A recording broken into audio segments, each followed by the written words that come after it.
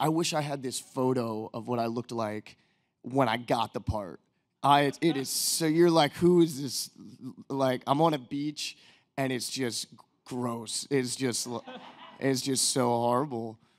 But yeah, like you said, there was the first time that I ever really needed to assemble a team of people around me to help me build this character. Other times I felt like I could, kind of go instinctually through a lot of the scenarios, but with something like this, yeah, exactly. I was boxing 4 hours a day. I had an accent dialect coach. I was doing about an hour a day. I was doing 2 hours of weights. Well, what does an dialect coach Accent do dialect. for 1 hour a day? Yeah, so I went to. I mean, are there any NYU kids in here? Anybody? Cool. Yeah. So I was Tisch in Strasbourg and then Stone Street.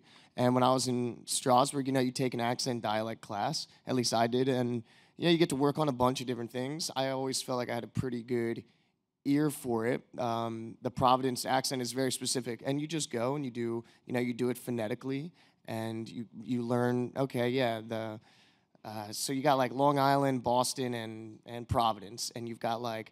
Long Island's more like aw, and then Providence is more ah, and then Boston's like flatter. So it's Providence, Providence, Providence. It's three different things, and it's a very Rhode Island is such a specific accent, but that community is so proud, and especially the Italian community in Providence and Cranston and Rhode Island, they're very proud of their community there, and they're rarely put on screen. So you don't want to bastardize this accent. You want to make sure you get it. So I hired a accent dialect coach, and you go and work on the sounds.